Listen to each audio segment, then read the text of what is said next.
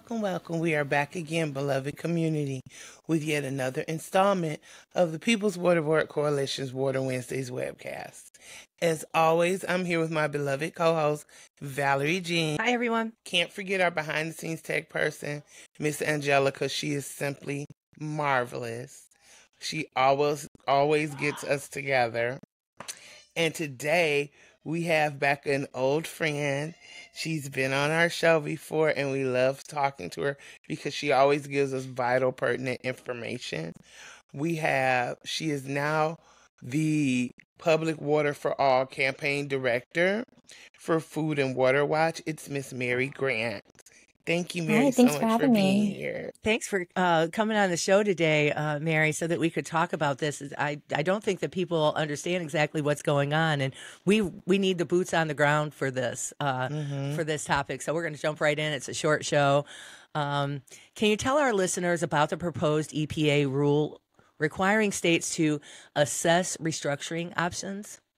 Sure. So this is a new regulation that EPA is proposing that would require all states, in order for them to retain primacy and oversight of drinking water quality compliance, they have to set up procedures to force systems to do a water system restructuring assessment. And this is systems that are in non-compliance. The states get to determine really who would qualify for these mandatory assessments. And the assessment would be mandatory, but taking the actual restructuring action would be considered voluntary. But the rule does establish incentives, so like a lot of carrots to try to drive communities towards restructuring. In the proposed rule, EPA is using kind of a broad definition of the word restructuring, but the incentives are only for the most extreme forms, so like consolidation, transfer of ownership, management contracts. So this could be public sector consolidation, like regionalization. It could be privatization, so a transfer to private sector hands would all qualify for incentives if the plan is approved by states. So if they don't have to comply. It would be considered voluntary, but they have to do it. I mean, they have to do the study. Yeah. So the study would be, so the states would require communities that are in serious noncompliance to do a study. And they have to look at least one restructuring. Like noncompliance would be like if they're they have a violation of public health regulations for drinking water quality, like a lead violation, arsenic, something serious. So it has to be repeated and serious noncompliance. But the state gets to determine how that effectively. So the state gets to choose which systems are serious enough that they can force them to do an assessment of. So does that mean that a community could be in noncompliance, but if the state deems it not that, as serious as maybe another community, that community will not necessarily get picked? Exactly. Yeah, the state has a lot of discretion about who has to do an assessment and who doesn't, and how the rule actually goes into effect. But so the EPA rule sets up some guidelines and like a framework for how states have to do it. And every state, if they want to retain control of drinking water quality, they have to set up a program to mandate these assessments, which is kind of a big deal. It's very different than a lot of other rules because it's considered a requirement for the states to set up as part of their responsibilities to retain control of drinking water quality at the state level. Okay, and does this raise any red flags? And if so, what red flags do they raise? So we are mainly worried about, well, one thing is that it could be, restructuring is kind of a broad term, and it can be good, it can be bad. We've seen it work really well when a small failing private system is taken over by a larger public water system. Charlotte-Mecklenburg in North Carolina is a good example of that. Buying up small failing investor-owned for-profit systems, tying them into existing network to lower costs and improve service.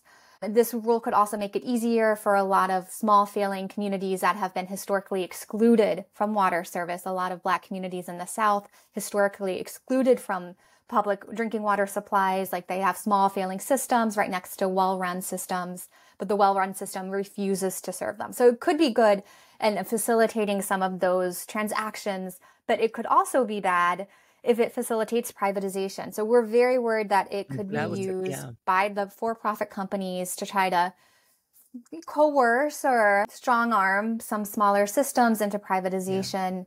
Systems like Jackson, Mississippi into privatization. It's already under a private management contract.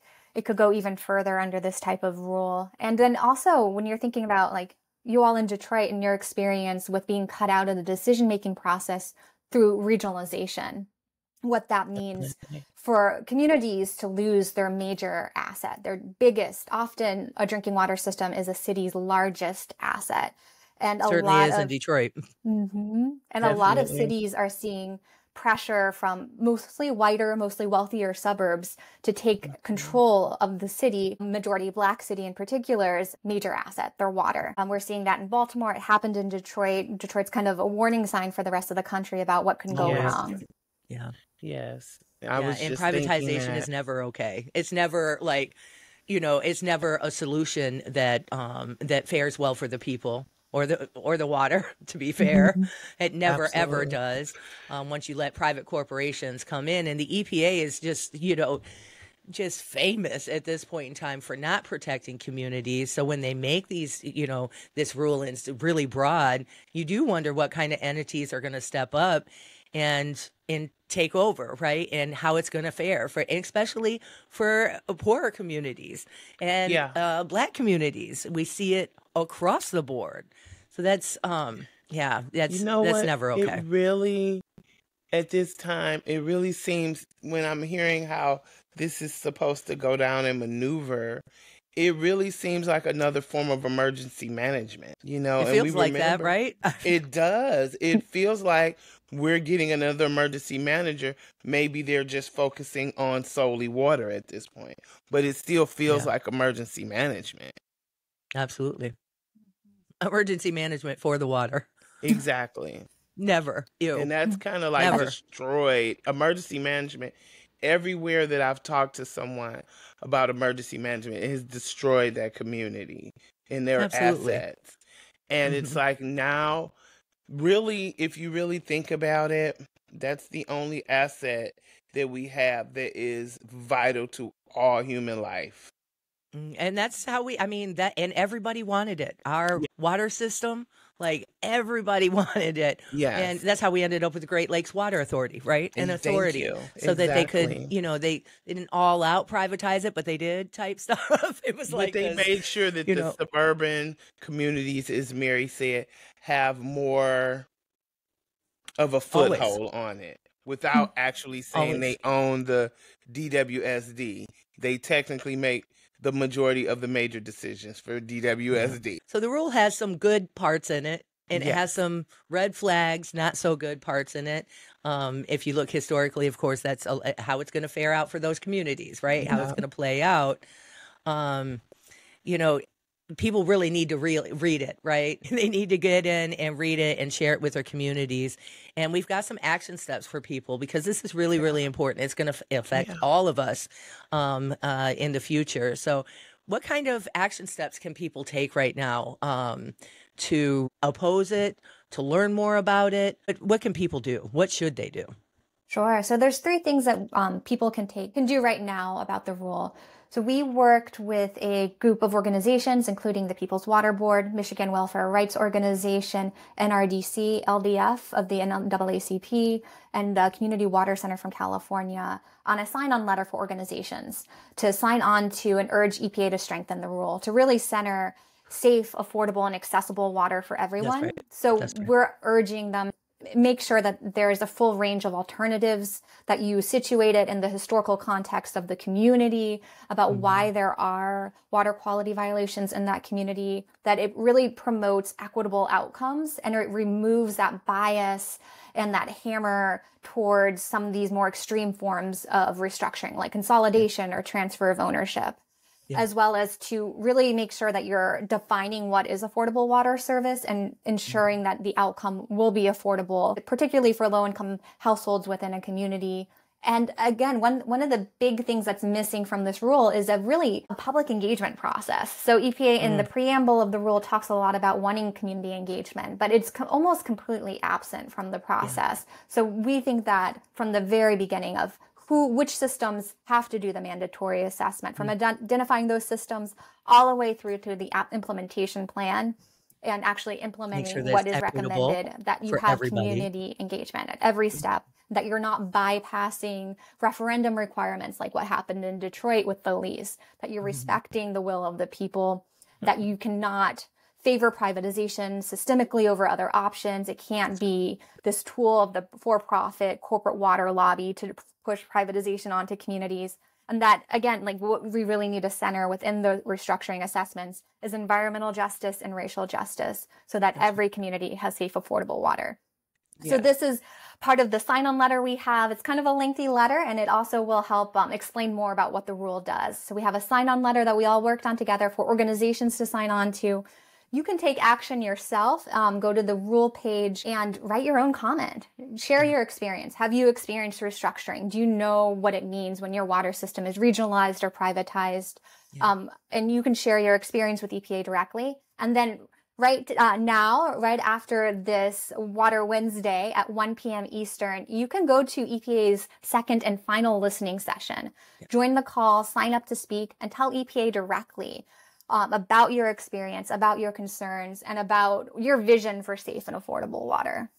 And all of those links are going to be in the description box down below. So you can just go, as soon as you watch the show, you can go to those links, sign the letter, sign up to do public comment, all of those things. All of those links will be in the description box down below for all of our viewers. This is so concerning to me because, as you were saying, Valerie, you didn't know about this until you spoke to someone. And my thing is that so many people don't know what's going on. We have to set up organizationally some way to educate communities about what's going on with things that apply to them, so that they know and they can be well informed. And it's going to take all of us. So let this show and the marching orders that Mary just gave us. Please, please do those things, and because it really is, it's important for all of us. And if you're a loving person, you want everyone to have safe, affordable water, right? This is that's what love looks like, and that's the way that we have to think about this. It's, you can't sit by yourself and be like, well, this isn't affecting me. Actually, it is. And it's affecting your neighbors, and communities around you. Absolutely. So absolutely, this is what love looks like.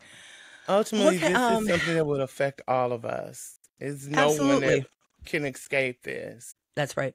Do you have any final thoughts, Mary, before we wrap up? Anything that people need to know?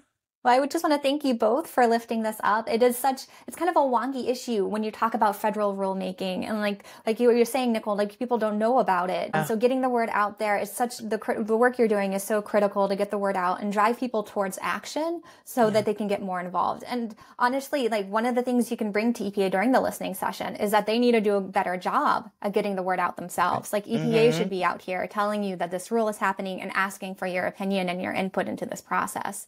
Right, screaming it from the rooftops would be great. Yeah. Exactly. Yeah.